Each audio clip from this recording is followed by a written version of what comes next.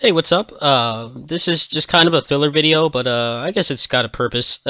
This is basically my collection of Vita games.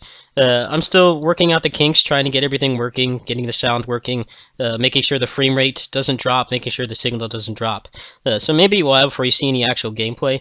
But here are my the major games. This is my first page. This is basically the primary shit that I play a lot when I'm away from home, when I'm on the bus. Waiting for the bus, shit like that. Velocity 2X. If you have PlayStation Plus and you have not downloaded this yet, you're fucking up. This is a really great shmup slash platformer hybrid. Really good stuff. Once I get things all stable, I definitely plan on playing this game on the channel. Muramasa Rebirth. I've covered this in detail a little bit a couple months ago. It's basically the same as the original game, with some minor improvements. The major reason to buy this game is the DLC. In my opinion, the DLC is leaps and bounds better than the actual game. They definitely put some more effort into it. The characters are more diverse. You actually get you get a nice skill tree instead of just swords that are pretty much exactly the same as from one another. Probably be covering this in the near future if I can get things working. Ragnarok Odyssey Ace, I'm not particularly fond of. I picked it up on a PS Plus sale a couple months ago for like 17 bucks. It was fun for the asking price, but not something I would pay, the asking price of like 40, 50 bucks for. It's got pretty shallow combats. It's got a pretty heavy grind, even for a hunting game. You can just pretty much be at the mercy of the RNG if you don't get what you want or what you need for your desired build. You can trade some things, but you can't trade the rarest things. So you're pretty much at the mercy of whatever RNG god hovers over this game. So I'm not sure if I'll be playing this on here. Dragon's Crown, self-explanatory, nothing really special. I've covered the game on PS3, and that's a lot easier for me to record. It's easier for me to diagnose what's wrong with the recording, so I'm probably not going to be playing the Vita version of this. Tokiden, I thought was pretty fun. I picked this up off Craigslist for about 20 bucks. This was only like a month or two after it came out. I got it. It was pretty much a steal. It was a really good deal for the game. I really liked it. The story is a bit long. The grind is pretty intense. It's kind of like Ragnarok Odyssey Ace in that regard.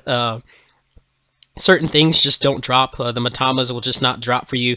You can grind your balls off for a really long time trying to get it, the same dungeon over and over, or mission, and nothing really, you don't really get any fruit from it. But other than that, I really like it. It's faster, it's more fluid than Monster Hunter type games are. It's got air combos and stuff like that. The weapons are all really unique. Once the expansion comes out, once it's localized, I'll definitely be picking it up. I would import it, but the problem is I would not be able to import my save. And I put about 50, 60 hours into the game before I stopped, so I don't really want to do that, especially given how long and drawn out the story is. East Memories of Celceta. I really enjoyed this game. Like I said before, it's admittedly pretty ugly. It's definitely not a looker, but the gameplay is really solid. Unfortunately, I'm kind of burnt out on the game. I got really close to getting the Platinum Trophy, and I was missing like one chest and one search point. I could not find it for the life of me, so I don't know if I'll be bothering to play this on this channel, but we'll see what happens. Tales of Hearts R shouldn't really need any introduction aside from the moon runes in the title there. This is going to be one of the main games that I cover on this channel once I work out the kinks, so stay tuned for that. This is Phantom Breaker Battlegrounds. Pretty self-explanatory. It's on the 360. It's the same thing. It's a really good port. It's kind of a shallow game. You spend a lot of time spamming the same moves over and over. Not really as much depth as I initially thought. It kind of varies from character to character. But I may revisit this game on 360 since probably would be in better quality. Blaze Blue needs no real explanation. It's a really rock-solid, perfect port. Definitely one of the best fighting game ports on the console. They did a really great job with it. No real problems. They added a couple little extra things like the Abyss mode I think is enhanced on this version. I don't really play fighting games competitively anymore, so I kind of like that aspect. You know, you can just kind of dick around, level up your characters and stuff. This is DW8XL. This is a pretty good port. I might go ahead and do a quick review of this once I get things working. As you know, it's not really my favorite Muso game, but it's a pretty solid port. They were able to pretty much fit the entire game into a 3 gig cart, which, given how much content this game has, is really impressive. This is all pretty much just plus junk. I may play some of these, but not too sure yet. More plus stuff. Guacamelee, this has been rendered obsolete by the Super Turbo Championship Edition, which I have on PC. You may see some of that in the near future. More plus stuff. Most of these I have on PC, so probably not going to bother hooking up the Vita capture card for those. This is my last page here. These are all PS1 games, the majority of them from PS Plus. I may do some Maverick Hunter X speedruns. I used to speedrun this game back when it initially released on PSP about 10 years ago. So if I get things working, if I can get a good 60 FPS capture off this, I may revisit that.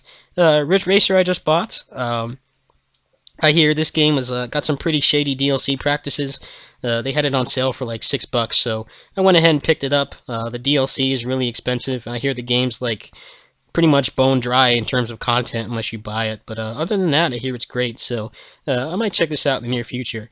So there is my full Vita lineup. This is pretty much everything I own.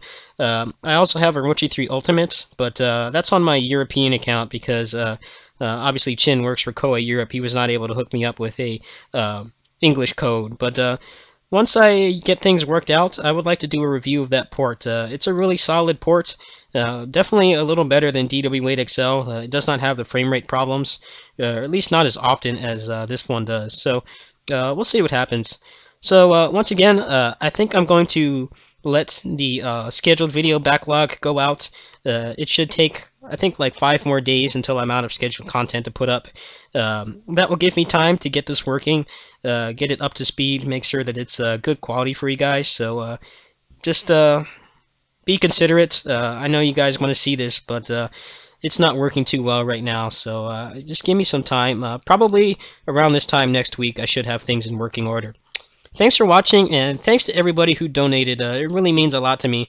I just wanted to make sure you guys knew that I didn't go spend the money on, you know, who knows what. I didn't spend it on anything else. It's right here in my hands now, so hopefully I'm able to get this working. Thanks for watching. Peace.